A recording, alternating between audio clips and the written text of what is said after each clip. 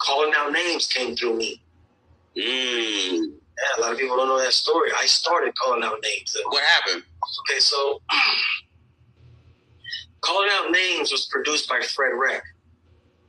And at the time, I was working on a West Side Radio album. And so Kurupts used to be at Fred Wreck's house. And at the time, I lived maybe like 3 minutes from Fred's house. So I would pop up on him all the time. And so Kurupts used to be over there with Hum, and then he'd be over there with Lil Draw's Big U's little brother.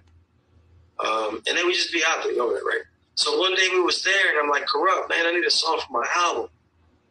Man, please, man, Fred, come on, man. And so I got them to start on this record. I had this weed we were smoking. It's during the day. And so Fred started to work on the beat, and then Kurupts says, man, I just want to get something off my chest. You cool with that? You cool? I'm like, yeah, I don't give a fuck. Just for something you rapping on the motherfucker. I don't give a fuck if it's 16 bars, man. Just, I just need something for my album, man. Right. Because we're friends, you know what I mean? It's my guy. And so as he's working on the beat, Kurupts is writing it, cool. Now, I got to be on the radio at 6 o'clock. So I leave, and man, I remember that night, I was so high when I got to the radio station. And I remember like, oh my God, I am so fucking high. But I've always had a high tolerance, luckily for me, And I get on the air, and they call me about 7.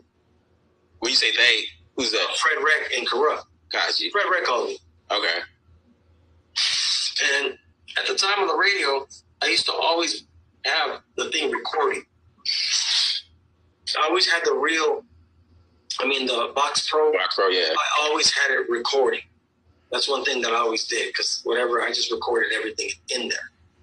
And so it was just recording when I took the call.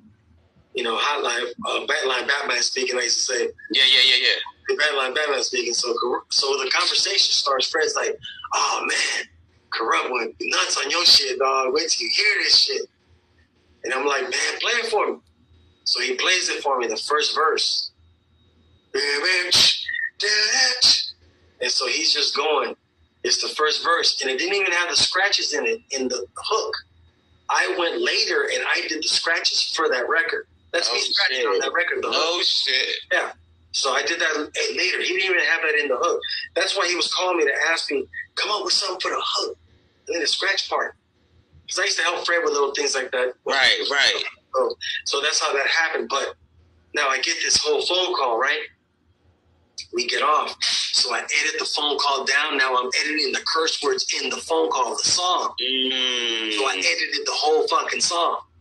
So now I play it back on the air, and mind you, the whole LA just fucking stops. Because it's like, you're hearing it over the phone. Wow. I'm playing it on the air as like me and you are. Right. Phone. That's what made me different in radio. Yeah. Don't understand. It was crazy.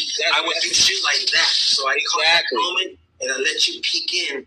And man, when I tell you, dog, that shit started a motherfucking storm of calls. Just me playing it one time. And then that was the night that I knew that people were listening to me, and it was serious. Wow. I said, hey, man, you got a lot of power, bro. Said it, and I'm calling out names. You know what?